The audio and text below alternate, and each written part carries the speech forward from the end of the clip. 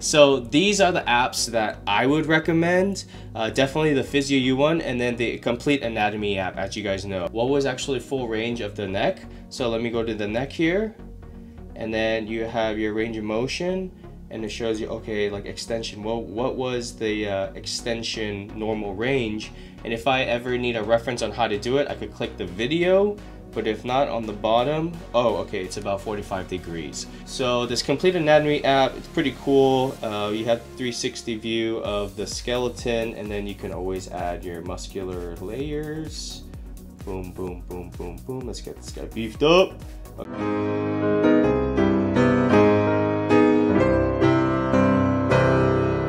Hey there, welcome back. If you're new here, my name is Justin Lee, fitness coach and third-year physical therapy student. Here you'll find videos on fitness, physical therapy, and lifestyle that helps inspire self-change. This channel is all about lifting others and lifting weights. So if that resonates with you, feel free to subscribe. So a lot of my videos are catered towards education and providing you guys value and educating you guys on not only the process of physical therapy, but the physical therapy and science in general as well. I'm a huge advocate of education. I love my program, my DPT higher education program. However, I still enjoyed my undergraduate process as well. So I just really wanted to say this is not a paid thing. My wife just works for this organization called Trio, I Heart Trio, and it's really an amazing program. Basically, it's a federally funded organization that helps first generation, underrepresented, low-income disability students to be academically successful. I hope I said that right. Wifey, if you're watching this, I'm sorry if I messed up. Anyway, Trio, if you're an undergraduate student or even a high school student and you're looking for going into education and you want an education for yourself, consider this program Trio. Trio, like duo, trio, like a tree. Okay, stop. So anyways, this video is all about organizing an iPad. So we have Joey Lopez who asked for a video request on saying, how do you organize your notes and files? Do you use Notability? Is it possible to go through DBT school with just an iPad Pro? Are there any must-have apps that you use on a daily? All right, Joey, so we're gonna be going through all your questions here today. And those of you who find interest in this video as well, please give this video a like. And if you have any questions, feel free to put it in the comments. Okay, so our program, our DBT program at Azusa Pacific is all iPad only. So really we haven't received any book or papers to us that we needed because it was all on a PDF on our iPad. So I'm gonna be screen sharing my iPad here to show you guys basically how I organize my notes, because it's literally all in here. If this thing disappears, I'm screwed. Okay, so here is my iPad, and if you can see, yes, my beautiful wife, lovely wife, this was on one of her birthdays at Perch in LA. Anyway, so try not to get distracted by my great looks and my wife's great looks, but see if you can see the apps in front of you, okay? Watch the apps, not me. Okay, so anyway, this is what my iPad looks like. Just some miscellaneous stuff there. Yeah, sometimes I get bored, so I play some games, and that's just like extra. But mainly on the bottom row here, if you can see, I have a lot of my DPT stuff that I really would recommend. Okay, so first off, let's just look in this folder. These are the apps that I use like primarily for school, like school, basically like being a student. So you have your Word, you have your sheets and things like that. So make sure, I like to organize it where I have more of my like apps, like books in one section, like in a folder, and then my other like resources and things like that in another folder. Our school used, we pretty much had a Gmail account all across. So Google Sheets and Google Doc, and I don't have it on here, but Google Pages or whatever, the PowerPoint version, is a fantastic one to have, because that's how you communicate with each other. You'll be sending each, so at least this is the way we do it. you'll be sending each other links to, all right, this is my Google Drive. Like, you can edit it, you can go in and edit it, and it's all virtual online. Most of you guys know Google system anyway, so Google Drive is great. I use Calendar for myself just to stay organized. And then we used to use this Exemplify app, and we changed it over to Lockdown. Basically, these are the apps that we use for when we take tests, so like we don't cheat. So it like locks out your whole iPad so you could only stay in the test, obviously. And then the student thing, that's called Canvas. It's something that we use for online resources. So we pull all our texts, our PDFs, our lectures going through this app, because that's how the teachers communicate with us. So that's the system we use. And then of course, Notability, that's like all of my notes, like everything from the first term to the last term. Like it's kind of scary that it's all on one app, but reliable, right? It was recommended through the program for us. And I'll show you that in just a little bit. Okay, next we have the medical, or I just like to call this my resources folder. Now, as Joey, as you said that you use the Physio U apps, this is basically all the apps except this anatomy one in the corner.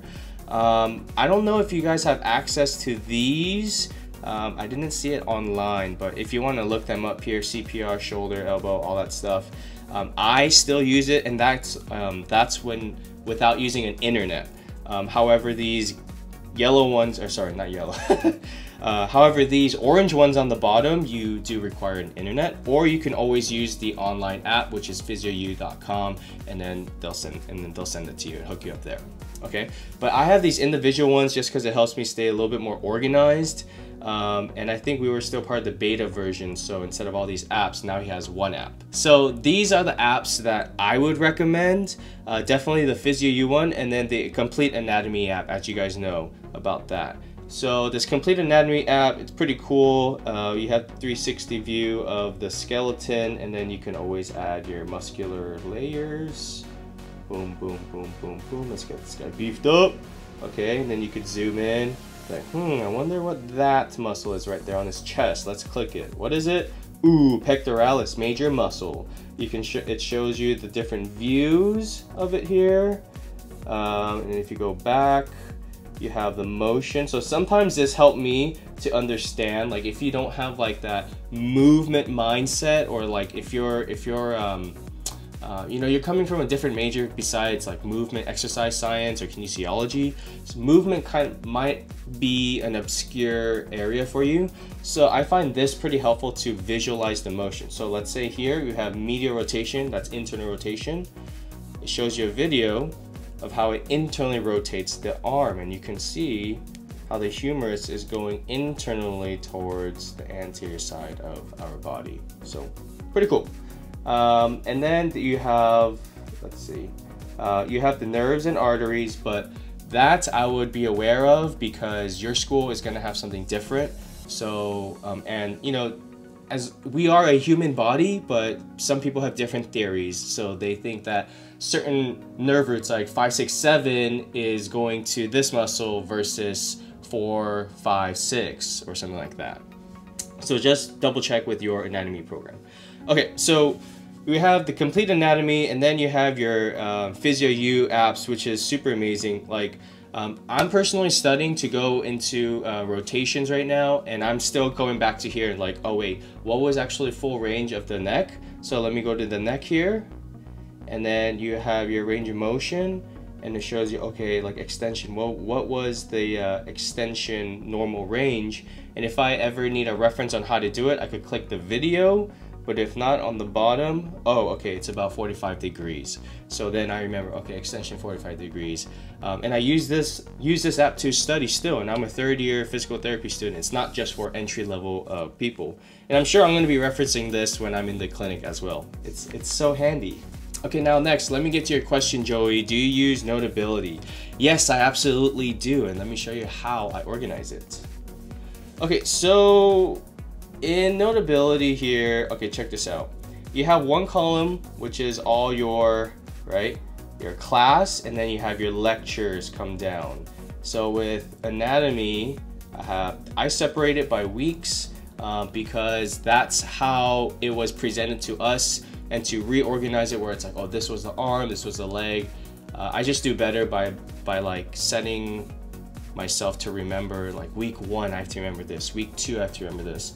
But you can organize it any way you want. Like sometimes for anatomy, people said, oh, we did the trunk, we did the head, the arm, the legs, and they organized it that way. Week 2 we went over the shoulder.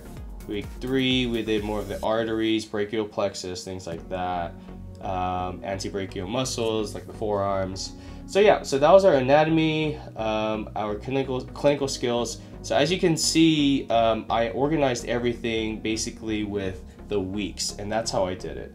So in the beginning of the term, we took anatomy, C skills, anatomy, and then we went into our ortho kind of near the end of our first year with cardiopulm neuroscience. And this section, oh my gosh, starting at cardiopulm and down, it was like, oh, help me, I'm sinking. Good memories. Anyway, so this is how I organize my iPad. Is it possible to get through DBT school with just an iPad Pro? It honestly depends what your program has, but I went through the entire program with just this. I also have the Apple Pen, which definitely helps a lot in my opinion. So for example, when I go into C skills and I show you guys like shoulder joint, you can see how I am drawing on here using my different pens, my colors, my highlighters. What I like to do is whenever I see patterns, I like to kind of group them together. So I'll put something there and put like 1, 2, 3. I like to put stars to make sure that it says to me that it's important, so it's a good reminder. I underline the key words and basically try to create patterns in my mind to help me remember these like ligaments. So for example, the coracoclavicular ligament is comprised of 2. You have the conoid and then the trapezoid ligament. So maybe I put like CT. Oh, you need like a CT scan on that clavicle. So then I remember like CT conoid and then trapezoid. I don't know. That's how I do it. I like to draw with colors. Colors is super important. But yeah, so this is what I do with my Apple Pen. I would definitely recommend getting that, especially if you're like a kinesthetic learner. Highly recommend. Okay, so are there any must-have apps that you use on a daily? I talked about that before. I definitely would recommend using all of the apps that you see here, the Google products, especially if your program uses Google to communicate, and then all the Physio U products, and then the anatomy complete course. That's all I use, honestly. Everything else was online lecture, but these are the apps that I found to be the most beneficial in my higher education learning. Alright guys, before we end this video, I just want to give some appreciation words for you all. It's been super crazy just to jump on this whole YouTube thing. I mean, it's like I was from doing some vlogs, and then now I'm just super consistent with my videos, and it's been crazy how much growth there has been, and I'm so appreciative for all of you. Every subscription matters, every like matters. Like, I look at that, I analyze all that, and just to see this channel, Live for Change channel, just to grow at its rate at this point, it's like, wow, like this is working. So I continue to ask for not ask, but I continue to say thankful. I am thankful for each and every one of you. I'm learning to do this whole vlogging thing on my own too. Just basically trying to grow, trying to help you all, trying to help all of us change. And I'm very thankful. So thank you so much. I hope you learned something from this video. Thank you again, Joey Lopez, for requesting this video content. If any of you guys have any questions on something with DBT related, fitness related, lifestyle related questions, feel free to comment below. I do listen to all of them. I do answer to all of them as much as I can. And yeah, and if you have a question, that means someone else has a question. So I hope you guys took something from this video. Thank you so much for watching. I hope it inspired some self-change so that it can help you stay organized or maybe avoid my organization. Who knows? All right, remember, change people, change people. That's why we live for change, people. Have a great one, you guys.